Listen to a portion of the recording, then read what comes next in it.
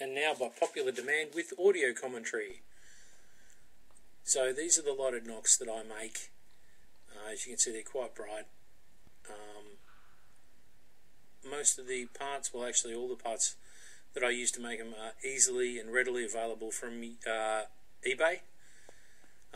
What you need to start off with are these CR435 lithium batteries. You can buy them off eBay. Standard X nocks, use the transparent ones so that the LED can shine through them and give you a decent sort of illumination. The solid colour ones will work, but not as well. These are just like the spring from inside a pen or what have you, just a thin spring which you wrap around at the later stage to give you a good contact between the sleeve of the battery and the inner of the arrow shaft.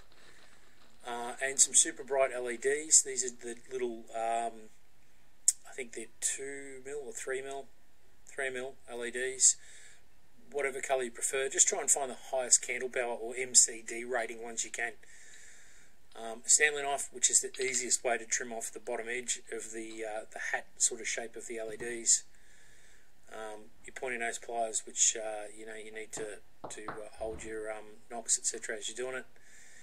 Of course, a cordless drill and a 3.5mm drill bit for drilling out the inside of the nocks.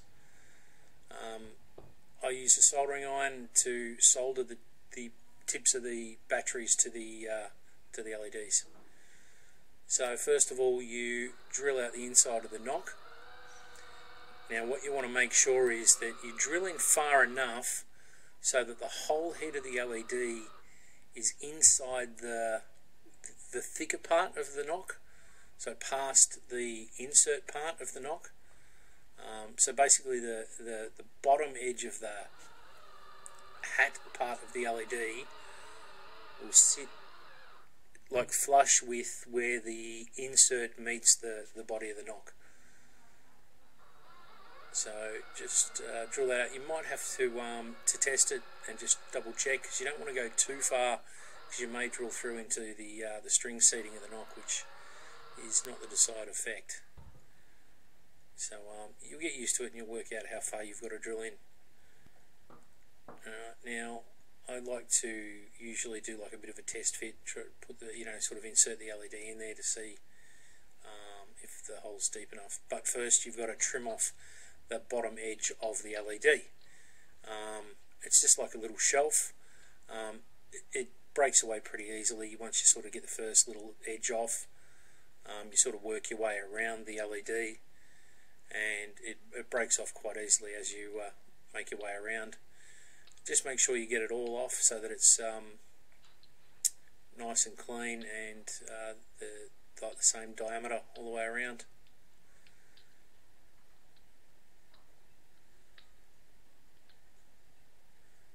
Sometimes you get a couple little pointy shard bits sticking up. Just if you have a look vertically from the top, you can see any bits that are sticking up, and just make sure you trim them all off and get it nice and smooth right around the full base of the LED. Now I'll just do a bit of a test fit and make sure that it goes in all the way. Just if you hold the base of the legs, you can pull it out and check and see just how far into the nock it's going to go, and work out whether you need to drill the hole any deeper.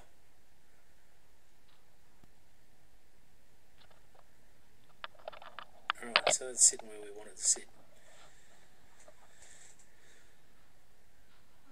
Now with the nock, what you do is work out what's going to be I use the underside. It probably really doesn't matter a whole heap, but what I do is find which side's going to be the underside of the nock, and you basically score a line from down the full length of the insert part of the nock. So from the edge where the nock meets the insert, right the way down to the end of the insert.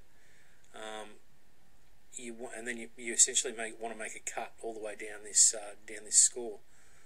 So you cut it. Now you want to make sure you go all the way down right to the very joint where the insert and the nock meet, because because that's essentially where your LED leg will stick out. And you want that to be right at the base, because that's the point that, you know, the bit that makes contact with the with your shaft and gives you your connection to illuminate your LED, your knock. I like to widen it out a little bit. Just get your knife on a couple of different angles and just trim it out a little bit to get you a little bit wider point where the leg actually comes out. So there's no like pressure or tension on the leg of the LED that comes out. Alright, now what we do is we get our LED. You identify your positive leg, which is, I think, normally your shorter leg out of the two. There's a little test to what it will look like once your LED is inside the knock. Now these little LEDs I'm using, I think they were rated at 40,000 MCD, something like that. But they were pretty bright. I just had a look on eBay, and they were the brightest ones I could find.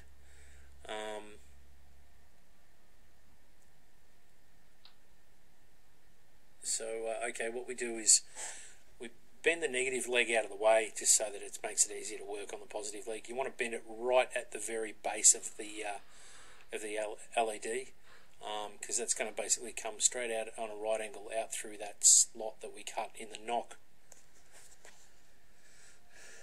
Now,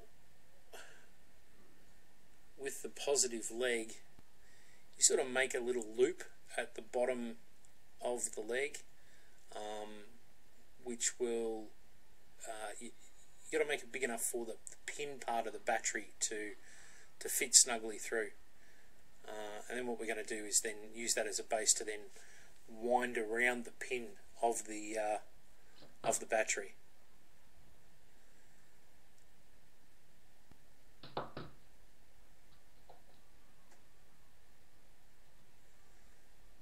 Yep, so that's just a nice tight fit there. And then what I'll do is I'll hold that with the pliers and then wind the rest of the leg around the pin so that you get a perfect, nice, tight fit. Now you don't have to go all the way up. You leave, you know, like a bit at the end there, like about a centimetre from the actual base of the LED, so that the battery isn't actually inserted into the knock. You want the battery to be sitting just outside the knock. So you bend the battery and LED into a line so that they're in alignment. Right you are. And then you do a little bit of Scottish.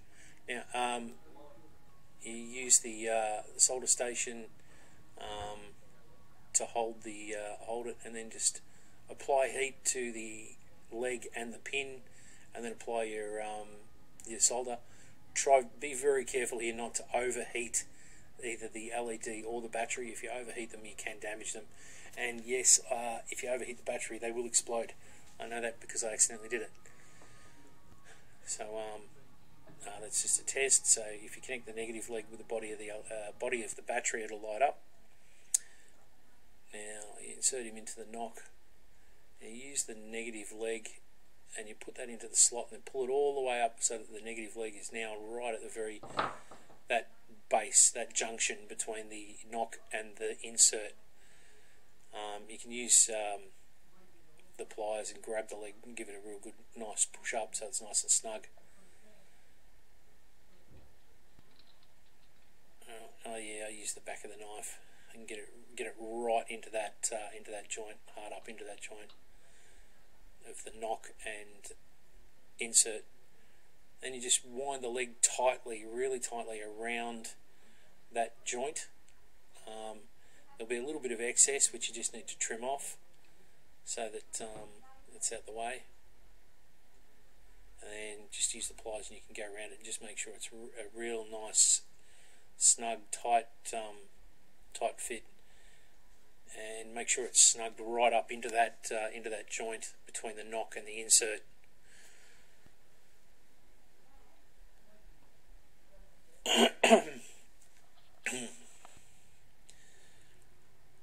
Alright, now if you connect the body of the battery and that rim that you just made around the knock, you get that. It lights up. Basically, that's what causes it to light up, is the making the connection between the body of the battery and that little metallic lip that we've now got around the edge of the knock.